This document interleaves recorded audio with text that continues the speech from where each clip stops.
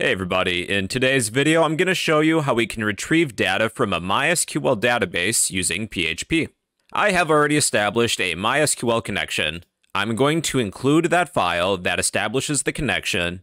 Then at the end of my script, I will close that connection with the MySQL close function.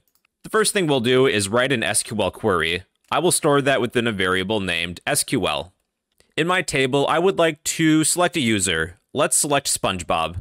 The query would look something like this. Let's say everything from our table, which I named users, where, if you don't write a where clause, your query is going to return more than one row. I'll show you how we can handle that later.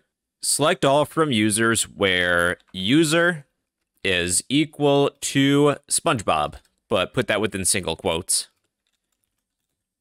This is our SQL query. To make a query, we can use the MySQLi query function.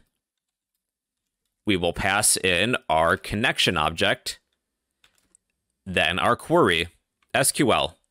If successful, this function will return an object. We will store that as a variable named result. So result is technically an object. Somewhere within this object, there's an associative array. To find how many rows are returned from our query function, we can place that within an if statement. We will use this function, MySQLi underscore num rows function. This function will return how many rows are within our result. Really, it should only be one in this example. If there's at least one result, we could write a condition such as if the number of rows is greater than 0, there's at least one matching row. To get that row from our result, let's store that within a variable named row, set this equal to the MySQLi underscore fetch underscore assoc for associative, then pass in our result. This function returns the next available row within our object. Our row is an associative array. We can access this data by a key, then be returned one of the values. Let's echo our row at index of ID. Then I'll add a break afterwards. Let's see what we have. We have the user ID of 1. Let's get the username. I think it's just user. 1. SpongeBob, then the registration date. Reg date. So these are the names of the columns. Yeah, here's SpongeBob's ID, his username, and the registration date. Those were the fields found within our table. Now, if there are no results, let's say we're looking for Sandy. Well, we don't do anything. Let's add an else clause.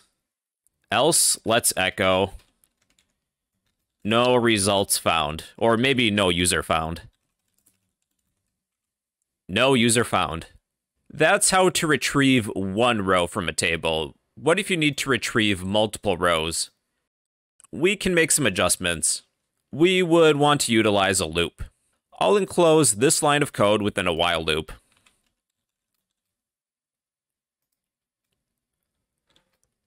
While there are rows, we will display each user's information. Let's get rid of the where clause. We will return every user. You would just need a looping structure of some sort to loop through each row within your result. All right, everybody, so that's how to query data from a database. You write an SQL query, use the query function, this returns an object, then you'll need to get each row from the object, and then you can do that with this function. If you need to return more than one row, you can stick that within a loop, like a while loop. And that is how to query data from a MySQL database in PHP.